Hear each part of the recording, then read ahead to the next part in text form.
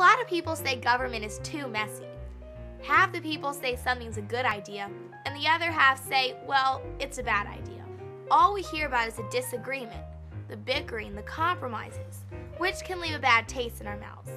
No wonder so many people are cynical, thinking that nothing good can get done.